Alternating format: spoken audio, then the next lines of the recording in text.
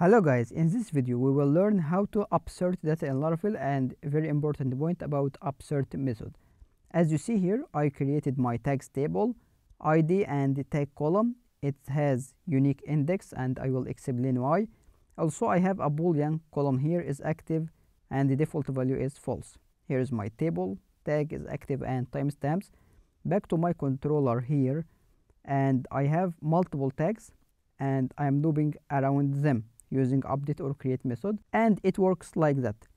If for example this tag Laravel, it check if it exists, update the is active column, right, and don't duplicate it.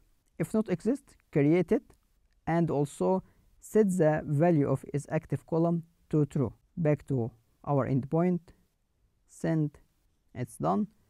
Back to our database, refresh, and as you see here, all values have been created and is active column is 1.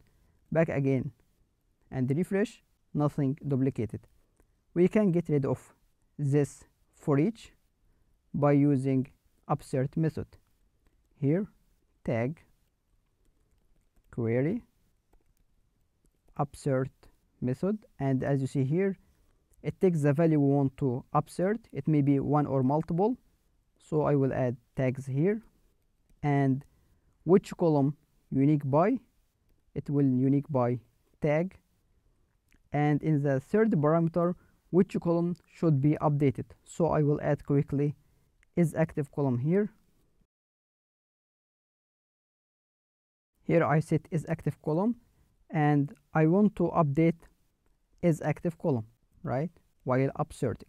Back again here, all of them are 1, right, for is active column, but I will update only the is active column for Laravel.